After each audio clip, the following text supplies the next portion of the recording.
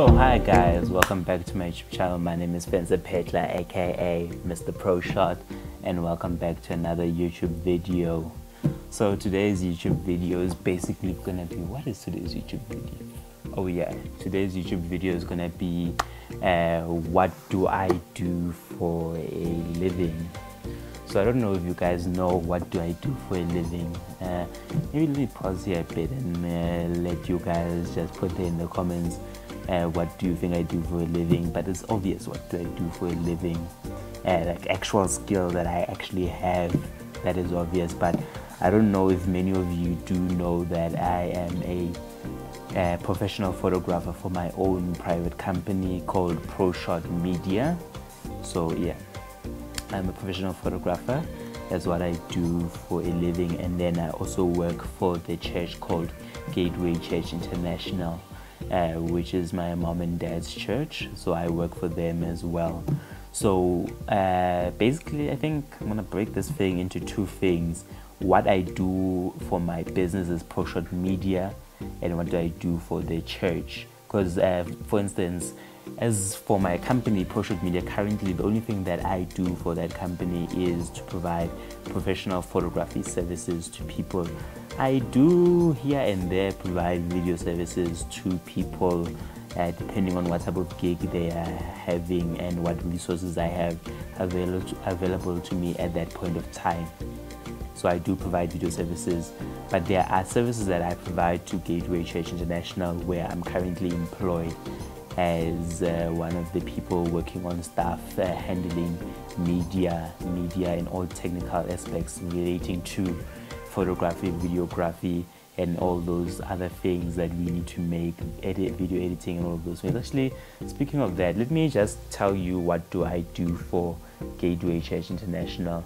So currently at the moment, what I do for Gateway Church International is I'm currently, as I was saying, in charge of media, everything media at Gateway.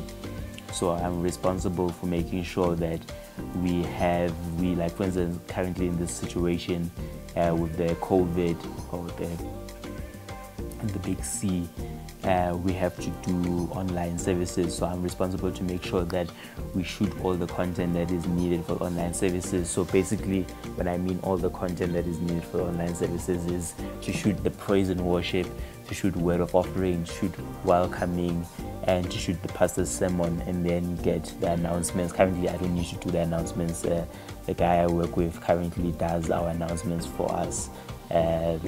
He's basically in charge of marketing. He does the announcements, but I'm responsible to make sure that all of those things come together to make a service. So I'm responsible for all the video editing, let's not talk about video editing yet, video production. So making sure that we are able to shoot the video. I make sure that I get the volunteers that I need for me to be able to shoot all the videos we need to shoot. So I need to bring all the people, all the volunteers that's needed to make sure that the videos are shot, and coordinate with the worship team. The person's going to do word of offering, the person's going to do welcoming, and the pastor to find out when do they want to record the videos, when is the best optimal time.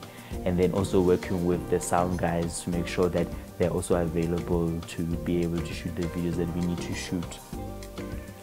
Also, some of the other things I do for the church is I do the video editing for the church. So currently at the moment, with the online services that we've been having, I've been doing all the video editing with assistance from some of our volunteers to put the finishing touches to the videos. So most of the time when it comes to video editing, I do most of the offline editing. For those who don't know what offline editing is basically when we take the raw footage that you have shot. So basically praise and worship footage, maybe there's 3 different cameras that you've shot. You bring all of that footage and you combine it together to make a story, basically a story or a sequence. So that you make the story or the sequence, so you make the flow of the story. So meaning I would make the flow of the service, combine it and make the flow of the service. After I've made the flow of the service and I put everything together, the story is there. Then you come back and do online editing. When we talk about online editing, that is where people do color grading in the image. They do color grading of the image. Maybe they'll put transitions, you put titles, you put music, and all the other things that make the video to run smoothly, not run smoothly, make the video stand out, pop out, like, yeah, makes it watchable. So yeah, there's online editing. So most of the time I do all the offline editing, and then I'll do part of the online editing, and then maybe adding lyrics to songs. I might get somebody, or somebody might volunteer to assist to put the lyrics on the song, but most of the time I do most of the video editing, all of that. And then sometimes I do make posters. I used to make a whole lot of posters when I started out working for Gateway Church International, but currently at the moment I don't do a lot of posters at the moment. And again, one of the reasons why I don't do a whole lot of posters is because I moved to doing motion graphics. So After Effects motion graphics, like if you have ever watched like the intro that I have for my YouTube channel currently, that is a motion graphic. So I'm currently dealing with things like that. That's what I deal with. That's why I'm not busy making posters. So I make the motion graphics that we see in the Sunday services at Gateway Church International. You'll have your countdown, your intro, your outro, and the intro and outro for the announcements for Gateway. Those are the things that I currently deal with when it comes to making motion graphics. So I make motion graphics, things like that, and I do video editing. And I'm responsible to make sure that we get new equipment, do the research to see what new equipment can we get, and also doing research to make sure that we're always bringing out the highest quality production that we can at the budget that we have. So basically that's what I do for Gateway. I think in a nutshell, if I had to list the things that I do for Gateway, I'm a photographer for Gateway, I'm a videographer for Gateway, video editor, and a motion graphics maker, and I can make posters for Gateway. So there's a whole lot of different things that I do at Gateway Church International currently that I don't do for ProShot Media. I could potentially do all of those things for ProShot Media, but currently with the work schedule and the things, it's hectic working for Gateway. There's just too many things to be done there. So try to all those things that I do for Gateway for ProShot Media at the same time would put me under a lot of strain, a lot of pressure. So currently I don't provide those services at ProShot Media. If I were to maybe put other people, either get more people on my team, either at ProShot Media or at Gateway, then potentially I could provide more of those services in my company. But in a nutshell, that is what I do for a living. I work for myself. I have my company, ProShot Media, where I'm currently a professional photographer there, where I work with Moses, who's currently in Cape Town. He's handling things there in Cape Town, photography wise, and all of other media things that we do. ProShot Media, and again, it's a media company, it's not a photographic company.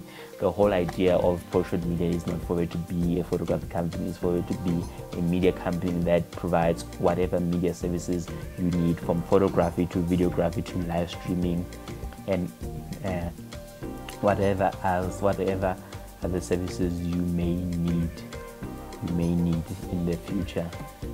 So yeah, that's basically it. I don't know what else I can say. What else can I say? So those are the things that I do for a living at the moment: ProShot Media and working for GWCI Main. Yeah, that's what I do for work. Yeah, so that's what I do for work, working for Gateway and ProShot Media. So guys, thank you for tuning into this YouTube video. If you did like this video, please do give it a like, and please do leave a comment, and please subscribe to my YouTube channel for more videos like this. Until next time,